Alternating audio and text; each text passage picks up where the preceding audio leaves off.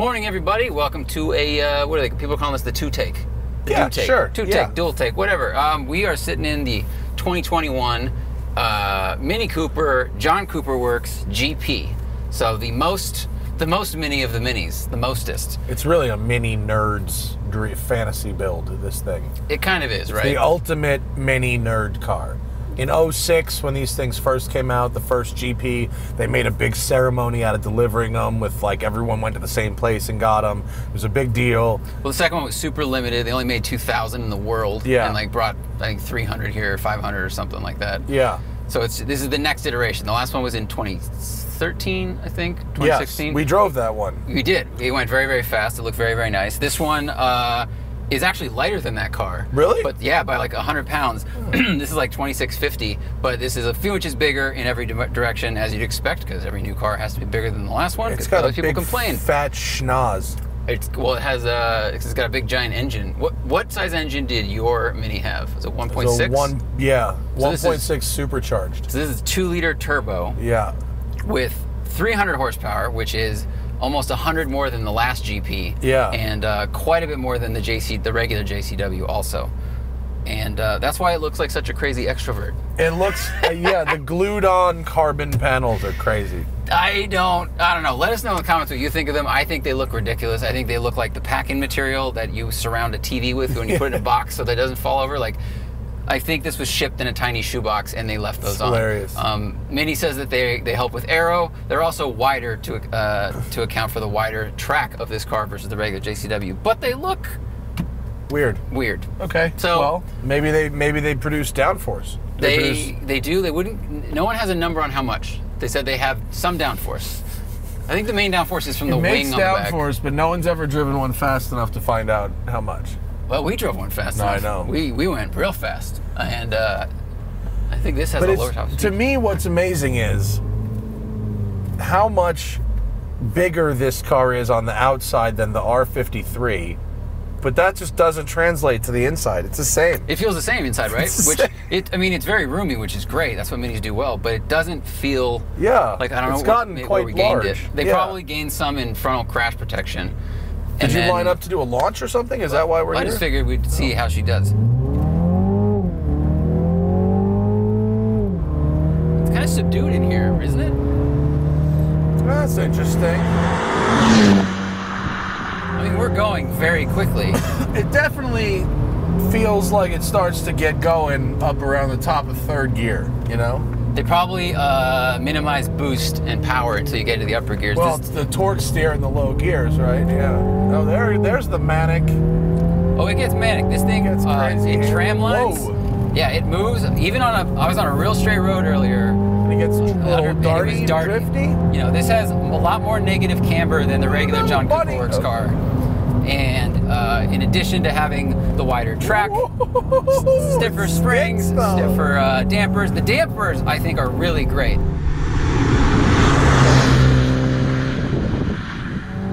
It doesn't feel as crashy or stiff as I was expecting. Isn't that good? You feel it a little bit? Yeah. Now you're, now you're showing off. Now we're dancing. This thing goes real quick in the canyon, huh? It's very quick. I thought the gearing was too tall, but I think it's actually pretty good. Are you in third? Yeah. It has a pretty wide power. Okay. Yeah, it has that whole, like... Brakes feel good. Brakes are great. Really good, like 14.2-inch Brembos in the front. 14-inch Brembos on a Mini? Yeah. Wow. What does this thing weigh? 2650. Oh my God, 14-inch brakes on a 2,600-pound car. Yeah. That's awesome. That's where your money's going. That's definitely where your money's going. That's awesome. The regular JCW has Brembos also, but these are beefed up a little bit. It bums me out that this thing isn't manual. That gear shift wasn't great. Oh, well, that brings us to the transmission. So auto only, huh? Auto only, because, you know, oops, squirrel, missed it. Live? Yes? Live. Squirrel is alive. I think it's the same transmission you get in the Countryman All-4 and the M235, because it's the same engine as you get in the M235i now. They said this is the only automatic they could find that would handle the front-wheel drive power. It's just not quick enough. That excuse he continues to come up. Because I think it's one that no one who doesn't work there can argue against, right? Who am I to go, well, that's not true. I made a stronger one. You see how narrow the road gets right there? It's about 4 feet wide right there. This section right here is the prettiest. This is amazing. This is a great little roll. You could drive right off a cliff here. But listen, the transmission is not, look, breaking into 2. There's a hesitation. Yeah. And it needs to, if you're gonna saddle the GP with paddles, it's gotta be a DCT or it's gotta be something really, really, really responsive, because when you go that downshift you just went for there, that was a slush box downshift. Yeah. And even when I'm under hard braking, you know, it does it. I thought it was reading my driving, but it's still like, look, we'll go brake, downshift, downshift. That's a little terrible. And the gauge, as we said on the podcast, the gauge jumps before the gear.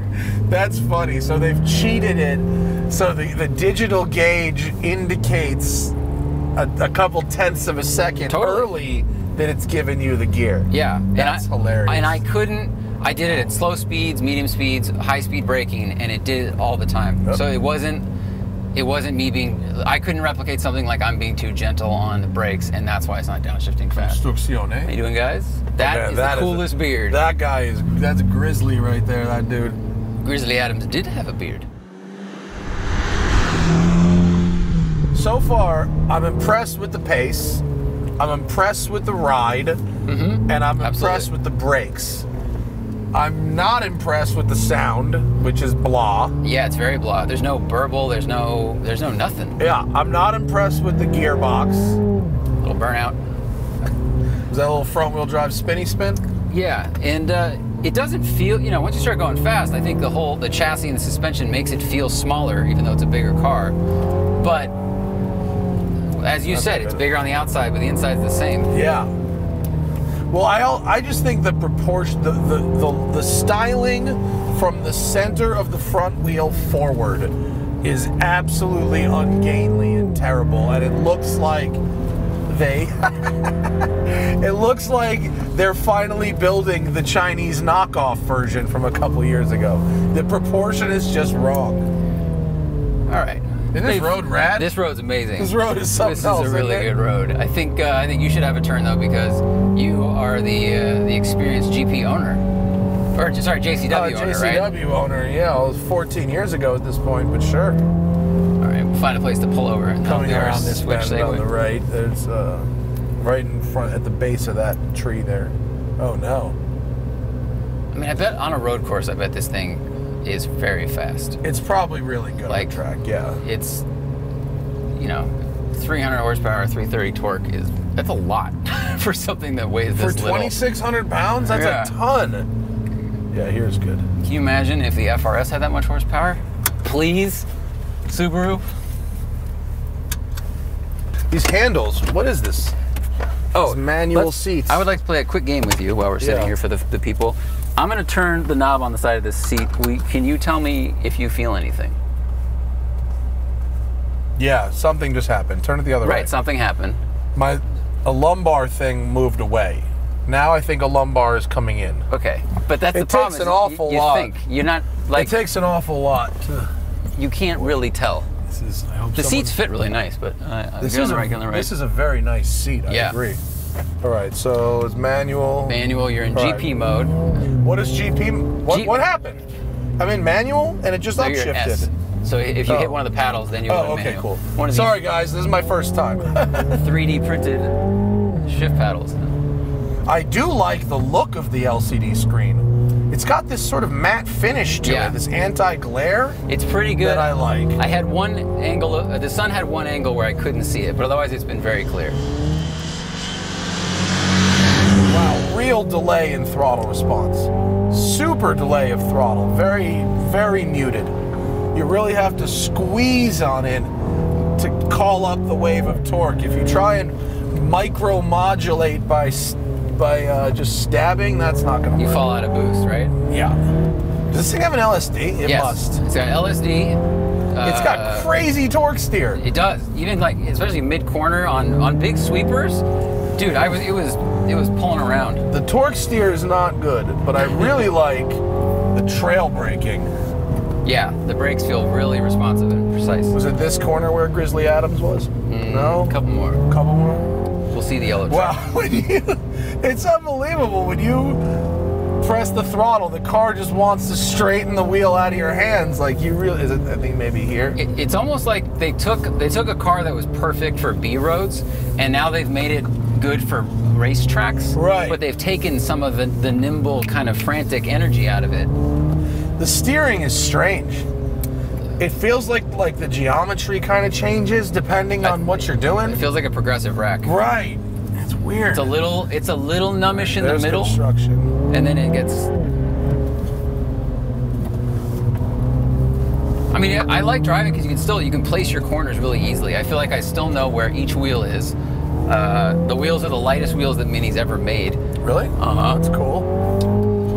That's helped them save. This is 300 pounds lighter than the regular JCW, more expensive, 75 more horsepower, 95 more foot-pounds of torque. I mean, I will say that compared to the last GP, you seem to get even more. Like there's a bigger difference between the two cars. The last GP was only 3 horsepower different. The last GP was the same engine and a bunch of weight reduction, really. And suspension. This, it's like at least you're getting the power for your money. Do you think... This thing drives weird, dude. It's really strange. Like it feels like there's a committee under everywhere except the brakes. The brakes are so good, but when I give it power, when I input steering, when I try to balance it at the mid corner, it feels like every adjustment I make runs through a committee. Yeah, even though it makes torque down low, which is like a BMW ism, but you can still fall out of it. Yeah. So, which is a weird thing, right? It's like it hits too hard, too low. Yeah. But you also have to wait for it sometimes. And that's like that's a weird fault of turbos, or maybe just the programming. Oh wow! Did you come up here with a full tank of gas? I came up here with like 3/4. Because you're almost out of gas. This thing sucks gas like crazy. You have gone through. This is a little 4-cylinder. You've gone through a crazy amount of fuel. Wait, what is 22 miles a gallon? For the whole week. It must have a very small, for the whole week, because right now I feel like we're getting 8. Do you think that, like, what do you think this means to the Mini's ethos? Like this big engine, big power. I mean, every car has to chase better numbers, so they're kind of stuck in that. I believe that Minis have not gotten better since 2006. I think they've gotten worse. That's just my opinion, and they're not going to really like that. But the one that I owned, I've driven every one since then. None of them have been more fun. They've gone faster. Maybe they've been mildly more fuel efficient. Whether they were built better or not is arguable. I don't really know that that's verifiable, but the engagement of that 2006 John Cooper Works car and the size of the inside versus the size of the outside, they have not exceeded that yet. Okay, let's talk about... This thing is really fast, though. Yes. I mean, but look, it's so darty.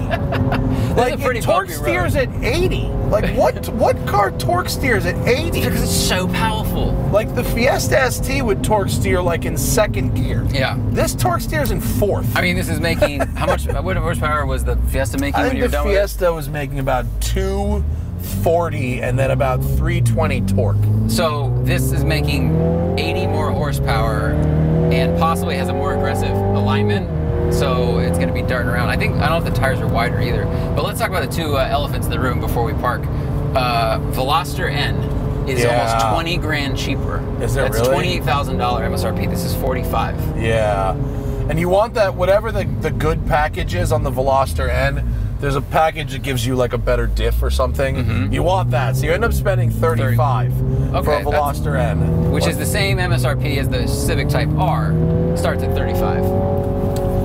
This does not drive as well as either the Civic Type R or the Veloster N. Yeah. Both of those vehicles drive better. This does the Civic makes this car look like an introvert though.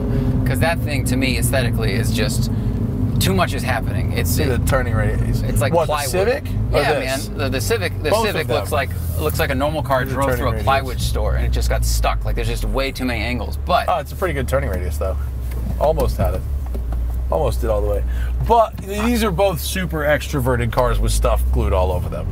I think this is, if you're on a road course, this might be a little bit ahead of the Veloster because it's stiffer and it's just more aggressive in the suspension tuning. Yeah. But like for drivability fun, I think the Veloster is more fun than this. Yeah. And Civic Type R delivers the same kind of performance as this, but it's more composed while doing it. Civic Type R, for how crazy it looks, it's actually like pretty straightforward in how it drives. That's true. It grips. It's not a manic thing. No. It's fast. It's composed. It's got great tuning, you know, from the factory. But it's not like, oh my God, it's crazy. It's gonna get away from me. This is like, you know, you're like, which, if you got rid of that completely, might take away some of the, like, it's hard, right? Like minis being fun and exciting and short wheelbase, like that's what makes them exciting to drive. Right. Where do you draw the line at it being, it's manic and that's fun, and oh well, it wants to rip the wheel out of my hands, and maybe a power issue. Yeah, I mean it's neat. It's neat. It's the ultimate mini nerds car, right? Most power they've ever put in one. Yeah. But I don't really want one. No. I want to drive the regular JCW because I wonder if that power, which is like 220, is the right one. Because I still like minis. I like the way the way they look, the regular ones. I think it's nice that they're different and they're round because so many cars today are just like really angular and aggressive. So this is kind of an outlier in that way. Yeah. But the interior on this, you know, we have a base one Mini over there that our friend Turoed. The interior in this is exactly the same, except for this GP the dash plate and the seats. And the seats. Yeah. Which is like, and this, which is kind of the gauge cluster. Yeah. I mean, these cars were always going to be very expensive for what you got. That was true in 06 and that's true now. You were always paying Focus RS money for Fiesta ST performance with one of these things. That was always the case. This one, with the lack of a manual and the crazy manic torque steer, though, it's just kind of a weird car. It just drives a little weird. I think it's turned into a road course car. Maybe. Because this thing ran the Nürburgring in under 8 minutes. Oh, did it? Which is like that's, C6, Z51 speed. It's like, it is. It's crazy. So you and I want to go out on that road and drive it in a little zippy fashion, right? But we probably should have gone to Big Tahunga and carried 100 miles an hour through all those corners. That would have been weird, right? It would have felt weird to go. That would have been weird. I don't know. Pretty cool, pretty fast. These paddles are nice. Those are 3D cool. printed. They feel 3D nice. printed metal paddles. They're cool. All right, pretty cool. Thanks, Mini. Thanks, Mini. For letting us have a go. Thanks, you guys, for watching. See you later. All right. And remember, always fight your tickets. Go to offtherecord.com/TST or use code TST10 on the Off the Record app.